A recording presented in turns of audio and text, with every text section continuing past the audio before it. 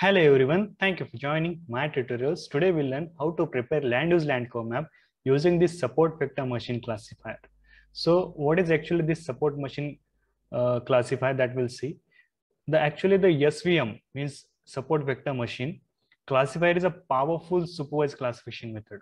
Okay, it is a well suited for segmented raster input but can also handle standard imagery.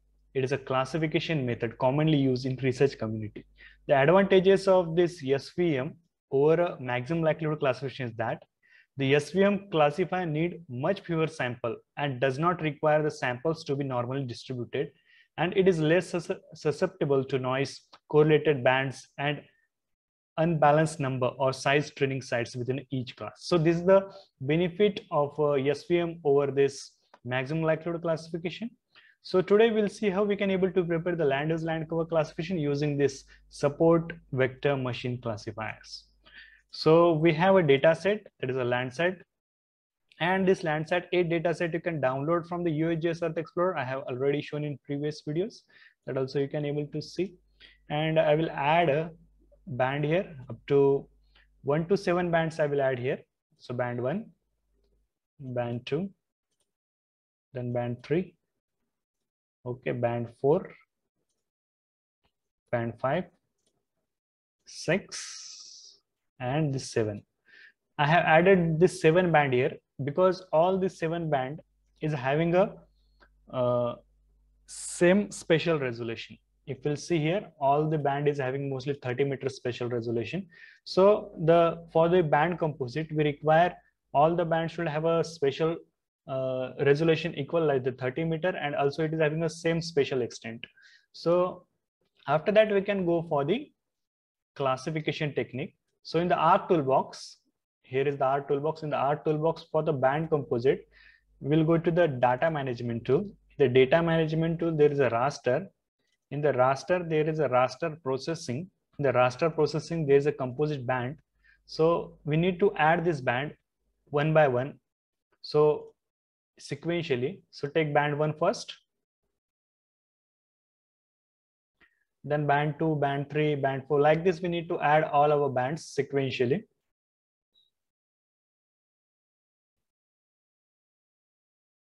So band 2, band 3, band 4, band 5, band 6, and band 7. After that, just we need to save this composite in which folder we are working. So the D drive, I have one folder. In that I will create a new folder, SVM classification. In that I will save as this is a composite band .tif. Click on save and just click on OK. So I'm saving this in one folder. So what we are doing here, we are compositing band. All these band are different bands. To create a false color composite, we need to create a band composite. So after creating a band composite, we can able to see where is the vegetation, where is the water body. Using the different band combination, we can identify the things on a satellite imagery.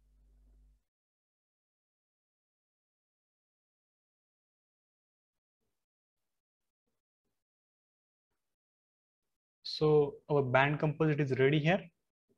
Now we can able to check here. So let's go to Symbology. So I will select a false color composite, 5, 4, 3, apply, and OK. So now these things we don't require now, so we can remove from here. And now we can able to identify the things here. This is the water body, so we'll take some samples for the water body. So this one is the agricultural area. This is the mostly our built up area is there. Then this area is having some forest area. So like that we can able to create some training samples, and as we are creating some training samples, after that whatever the sample will provide, suppose we'll take some samples here for the built up, some samples will take for the built up. So wherever there will be the built up, after that doing the algorithm, it will show us a built up here. So for that, we need to create a training sample first. We need to provide a training first. So that is a supervised technique that we are going to use here. So I will take these training samples here. The classification tool, you can add from here customization. Here in the extension, we need to select this spatial analytics. When we'll select the spatial analytics, this classification tool will activate. Or from right click here, you can also from right click here, we can add this image classification tool. After adding this image classification tool, from here we can from these training samples, we just need to take some training samples here. So just add a polygon here. So I will take some samples for this built up area. Or if you are facing problem while identifying the things on the satellite imagery, what we can able to do, we can add a base map here. So we can add a base map here. So after adding a base map, we can able to see it is built up there or not. So if it is built up there, we can provide this class, and after that we can group all the samples, and after that we can provide a name to it. So we can able to check here. So see, this is the built up area, and let me take more samples for this built up.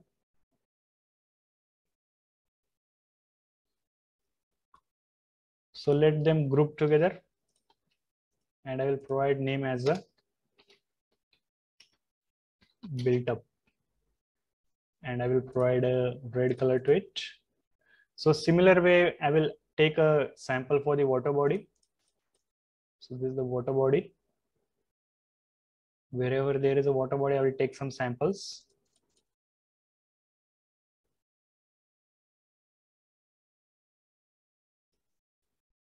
Like that, we need to take a samples for water body. So let's select this from first to last, whatever there, by using the shift key, and just merge it and provide here is a water bodies. I will provide a blue color to it. After that, we will add vegetation or forest area and agricultural area. So this area is mostly forested area.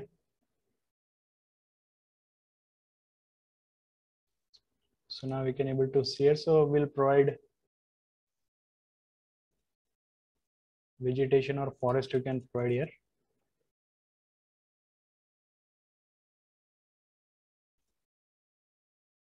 So just I will merge it. I will provide a forest. I will provide a green color here. After that, we'll provide this agricultural area. So now you can able to see here, this area is having an agricultural area.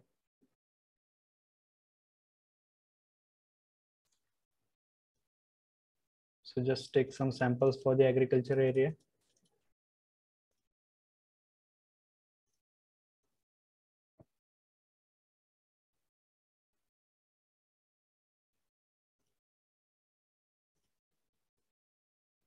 So just I will group them together, and I will provide as a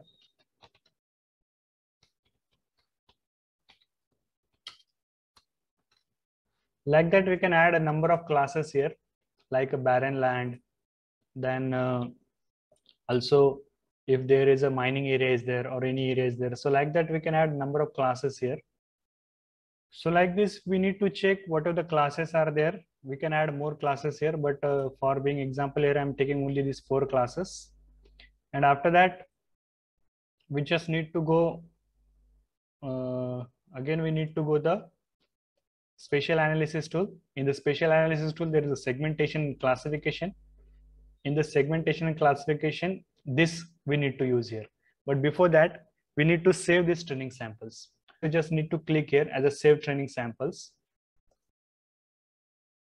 So in the SVM, I will save training sample. After saving this, just click on this segmentation and classification. There is a train support vector machine. So just input raster images over this band composite.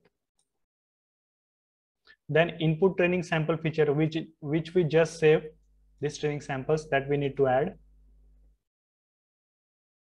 So this I have saved in video lecture. This is SVM. So this training samples which we have saved, add here. Then output classified definition file means where we need to save this SVM file. So I will save in the same folder. I will provide a name SVM training. Just click on save and just click on OK.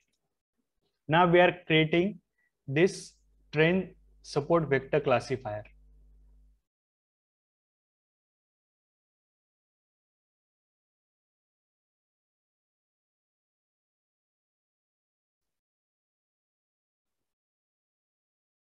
So this train support vector classifier is now ready. So after that, we just need to click on classifier raster, and here in. So before saving training samples, we just need to click here as a save training samples. So in the SVM, I will save training sample. After saving this, just click on this segmentation and classification. There is a train support vector machine. So just input raster images over this band composite.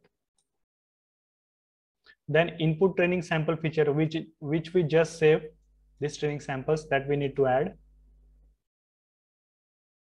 So this I have saved in video lecture. This is SVM.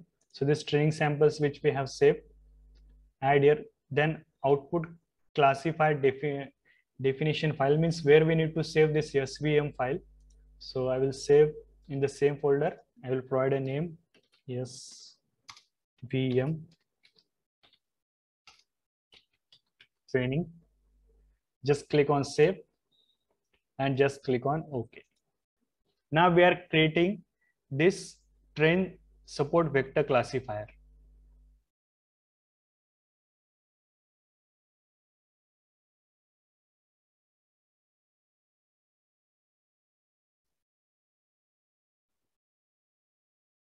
So this train support vector classifier is now ready. So after that, we just need to click on classifier raster, and here input raster, I will provide this same as our this composite band. After that, input classifier definition file, which we just save as a SVM file. This SVM file we need to add, that is a .ecd format should be there, and output raster, that is a SVM LULC .tif, and just click on OK. So our final classification map will be prepared.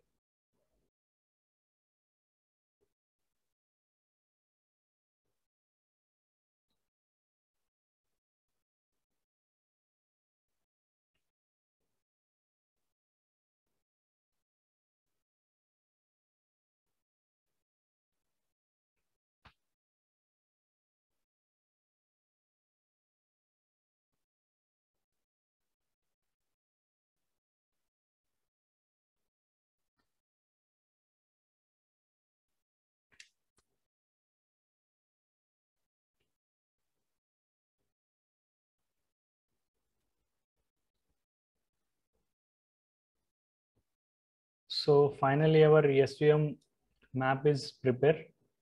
So now here if you'll see, here is the built up area below. So we can able to see the built up area.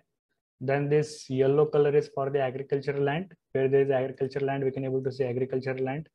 Where there is a forest, it is showing a forest. And where there is a water body, it is showing a water body accurately. If you will get some mismatch, if you'll get this mismatch here, okay, we are getting, now you can able to see here somewhere there is a no built up area, okay, but it is showing us a built up area. Then what we need to do, we again need to add some samples here. We need to define this area again. Okay, so here it is showing built up area. So what we need to do, again we need to take some samples here, okay, and we need to provide, we need to merge this with our forest area. Okay, so this is our forest, so we just need to merge with it forest. And again we can save these samples. Again we need to save these training samples. After saving this, just go to again train support vector classifier, and after going to support vector classifier, you again follow the same process. Then this area, whatever the area are there which is showing in built up, now again it will convert to your forest area, because this pixel, it conclude as a built up area, but actually this is not built up area. So we just need to take samples, and again we need to, after adding this, after merging this, we can again go to the same process, and after that this area will change to our forest area. So like this we need to do this again and again, this classification, then our accuracy will be more, and we can add more classification here. After that there will be more accuracy. So this way you can able to prepare this SVM classification very easily.